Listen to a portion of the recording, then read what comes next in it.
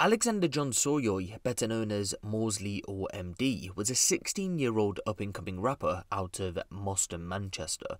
He'd been linked to the local M40 gang, with the Manchester Evening News claiming he had in fact been the leader. That's just merely speculation though. On the 5th of November 2020, Alexander had sadly been stabbed to death after a confrontation with the rival Oldham and Rochdale based gang Release the Danger, RTD for short, or the Pall Mall gang, PMD for short. Believe it or not, 2 trials have been underway in relation to this case. One which took place towards the end of last year saw life sentences being handed down, whilst one is currently ongoing as I'm reporting this story. Reporting restrictions had been handed down by a judge, but those have now been lifted as we head into the second trial, meaning there was no public coverage of that first trial. The second trial, ladies and gentlemen, sees not RTD members on trial for the murder of Alexander. No M40 members are on trial in relation to this wider case that we'll get into as the story proceeds. So let's take it back to that winter's afternoon in November, and we've got to head over to Manchester city centre where an incident went down in Piccadilly Gardens. At roughly 2:40 PM on the 5th of November 2020, members of the public had contacted police after members of M40 had chased down and attacked the brother of 19-year-old Francesco Raggi, both RTD members. During the incident, he had been punched, kicked, stamped and stabbed in the leg. He would ultimately go on to survive the attack, but RTD were thirsty for blood after one of their own had been brutally injured. So other RTD members were called, they gathered and were ready to go hunting for a rival or rivals. Roughly 4 hours later at 6 PM, 13 RTD members had gathered, armed with knives, machetes, rods and poles, ready for a revenge attack. They were that brazen, they decided to head into the heart of M40 territory, Moston Lane, Moston, Manchester. Somewhere along the line, M40 members must have got word about RTD being in their area, so they gathered 8 members together, including Alexander, and at around 7 PM, both gangs clashed at the corner of Moston Lane and Kenyon Lane. CCTV, which hasn't been released to the public, depicts RTD member Brent Tichipenda and Alexander attacking each other at the same time.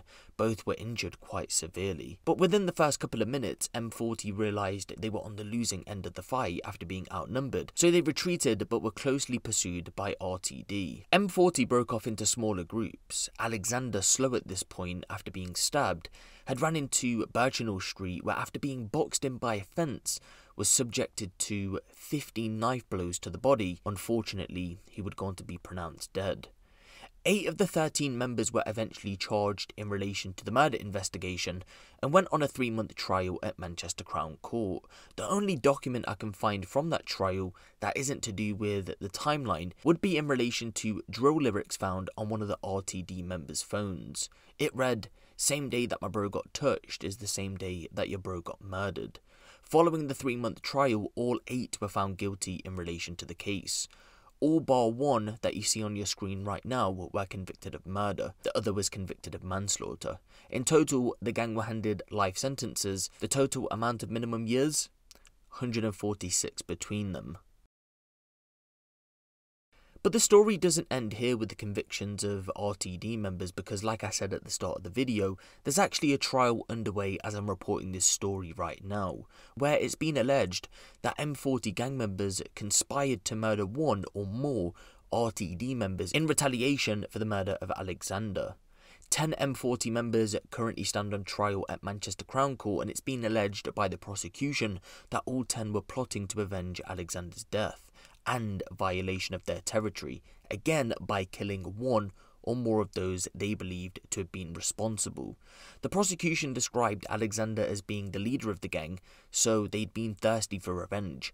Various gang members had sourced weapons, whilst others were involved in identifying who should be attacked, obtaining information about their whereabouts, and even encouraged others to do so.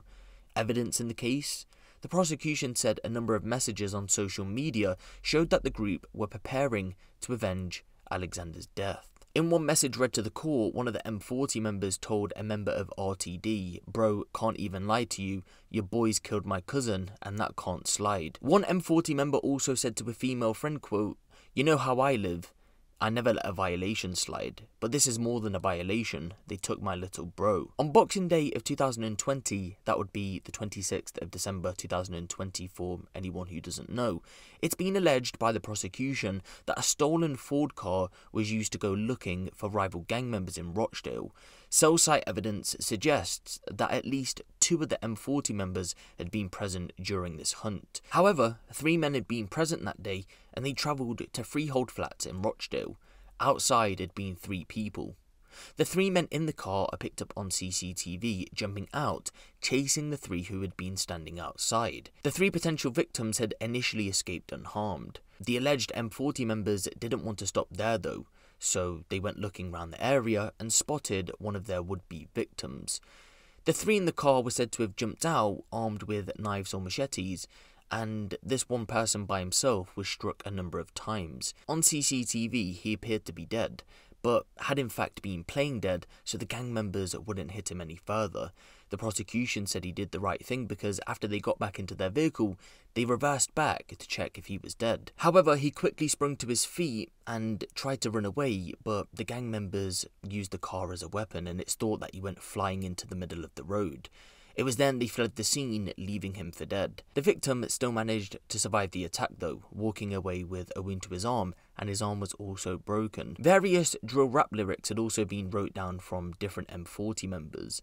Police had collected their phones as evidence, and this is some of what they found. One said, "Trying to catch me a body, head, neck, chest, I'm doing it properly." One said, "I'm trying to touch a Oldham prick, I'm trying to catch a Oldham body, anything 7, get put in a coffin." One said, "I pray that I catch me an RTD, black blade turn red when I touch 15, Bruce got, YB got, Shanks got, and he ran into shops." Whilst one said, "Gang's been taking trips, don't talk on MD for the fame. On my life, I'll put you in the grave. If I get caught in this ride, I'm finished. We'll be doing up 20 to life. In RD, trying to catch me in M."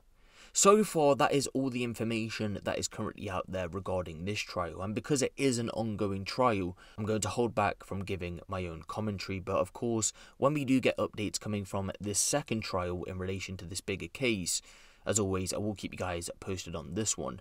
For now though, give the video a like for more crime related content like this, and make sure you hit the subscribe button if you haven't. It's been me, Huncho, and I'll see you in the next one.